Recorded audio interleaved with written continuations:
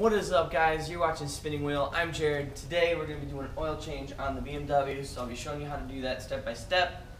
Really simple, but it can save you a lot of money in the long run from keeping yourself from having to take it to dealerships or wherever. And this is very universal. This is going to be just about with any vehicle, not just the BMW E36, except for one part, and I'll get to that when I get there. So hang out with me. It's pretty simple. Let's go.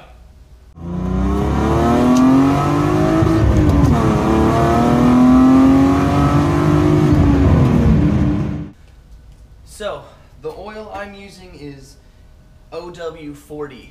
Now one of my viewers left me a comment on the previous video and basically said do some research. This particular oil might not be good for your engine. He actually suggested that it's not good at all for the engine. So I said, all right, well, I appreciate your openness and honesty and looking out for me. So I did some research, and I don't mean to get all engineering explained on you, but the number before the OW or whatever, the blank number W, that's the oil's viscosity or thickness when it's cold. So like on a cold start. And that doesn't mean, oh, it's a 30-degree day, how is the oil? It's anything below, I believe, 120 degrees Fahrenheit. So that's like normal, just oil sitting in your engine waiting for you to, like if you waited a whole day to start the car and you start the car, that's the temperature the oil is at, or the viscosity your oil is at before it's been running for a while. Now, the higher the number, the thicker the viscosity. The lower the number, the thinner the viscosity. And the benefit to having a lower number is that the oil gets circulated through the engine a lot faster than a thicker. So basically, the lower the number, the faster it is going to be for the oil to circulate through the motor after it's been sitting for a while, so that way it limits the metal on metal wear that your engine will get during startup and warm-up. The higher number, or the number after, is going to be the viscosity or the thickness once the oil is up to temperature. Now, I did a lot of research on this the last couple of days, a lot of BMW forums, talking with service guys, that kind of thing, and even BMW themselves says OW30 is recommended for this particular engine. Now, I'm using OW40 mainly because I feel like I have an older motor. The seals are not going to be the best, so if you get that thicker motor oil, it's less likely to leak, less likely to burn, that kind of thing, except for the fact that it's a low viscosity at cold temperatures. Now, I live like a mile from work. That's the most driving I do, basically, is start up the car. I drive 3 minutes to work, I shut the car off, I leave work, turn the car on, 3 minutes home. Any of my commutes is basically 10-15 minutes or less. So the thinner oil is actually better for my motor based on my driving than saying like a 10W30 or a 15W30, just because the oil gets warmed up and lubricated throughout the engine a lot faster than it would if it was a higher weight at cold temperatures. So anyways, I know that's kind of a little boring, but just something to think about for your own driving habits. Obviously, do research on your own, figure out what's probably the best motor for your oil, or what oil is best for your motor. But like I said, the research that I've done, and BMW specifically does say that OW30 is probably the optimum oil that they would suggest. I'm going with the OW40 specifically for that thicker quality, just because my pistons, my seals, all that stuff is going to be a little looser having 230,000 miles on the motor. So, having said that, let's get right into this oil change. So, the first thing you gotta do is make sure you can get the car up off the ground so you can get underneath the car, because there's a lower oil pan that you need to drain all the oil out of before you can go anywhere. Alright, so this is the bottom of the motor right here, at the front end here. And you've got this sort of skid plate here. My drain plug is actually right here.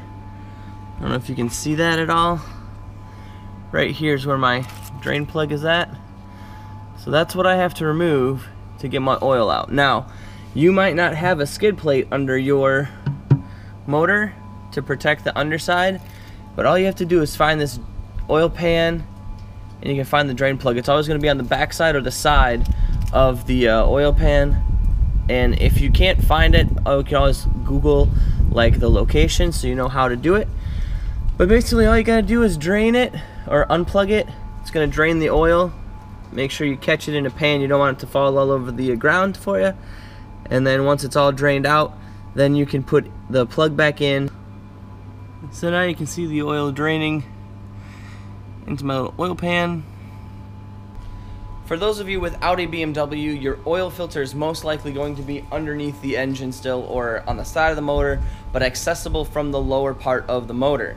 If that's the case, make sure that you leave the car on jack stands so that you can access that oil filter. Once you pull the oil filter off, make sure the gasket comes off with it. Put a little bit of oil around the rim of the new gasket, tighten up hand tight the new oil filter. Make sure that the drain plug is back in the oil pan, and then you can lower the car off the jack stands. You don't have to leave it on the entire time, just once you get the oil filter.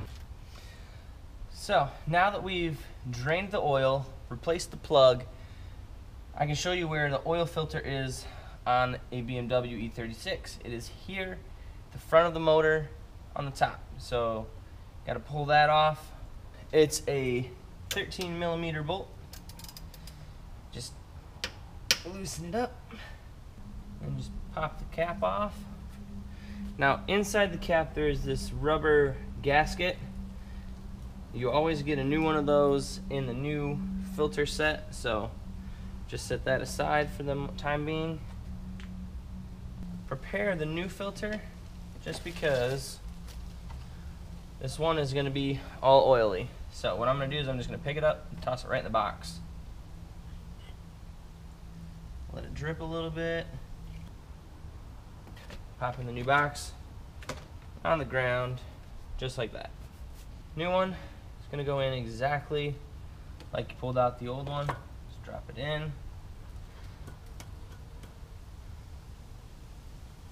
Grab some of that oil that was around there. You always want to make sure you re-lubricate the new gaskets so that they don't stick. Remove the old gasket from around the cap. You got the new gasket right here.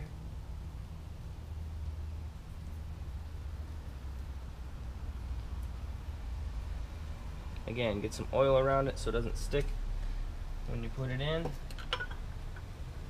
You're basically going to set it down, drop the pin back in, start to finger tight it in, and then just tighten her down. Alright, so that's how you do an oil change. Always figure out how much oil your car needs and get that much. Then once you filled up your oil, check your dipstick, make sure you are at the correct level. Should have two lines. I've got two lines here. As long as you're in the middle, you're good. And we're in the middle, so we're good.